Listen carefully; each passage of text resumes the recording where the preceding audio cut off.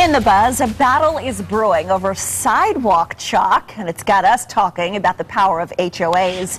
Sarah Cohen recently moved into a Denver housing development with her husband and their 3-year-old daughter. Well, little Emerson, you see her there. She loves to draw with her sidewalk chalk, but perhaps some of the neighbors don't share her joy of the art form. The HOA has asked Sarah to stop Emerson from using her chalk in a public courtyard until a meeting can be held. At that meeting, members of the HOA may decide to get rid of the sidewalk chalk altogether, including setting up fines for violations.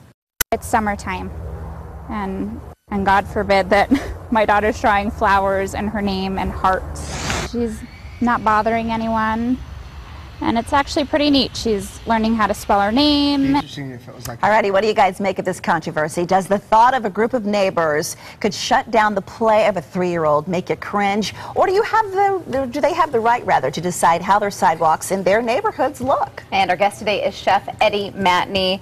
Little girl playing with sidewalk so chalk. cute. This is just an abomination.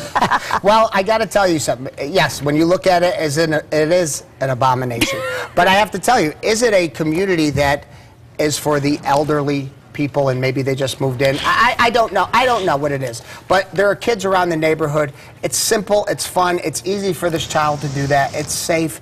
I think let the little girl do what she wants to do. For the people who are complaining about it, you know, you have to listen to what they say because, you know, HOAs carry a lot of juice. I mean, and they do. They can do a lot of different things in the community. But I think let the girl write. Let the girl do something, write all over the thing. I think it's kind of cute and fun. And it washes off. It washes off, hose. exactly. Or maybe they have her wash it off after a couple days. But the people who are complaining obviously need to get a job, need to get a life, need to do something other than. It probably makes it's very pretty. I know what it is.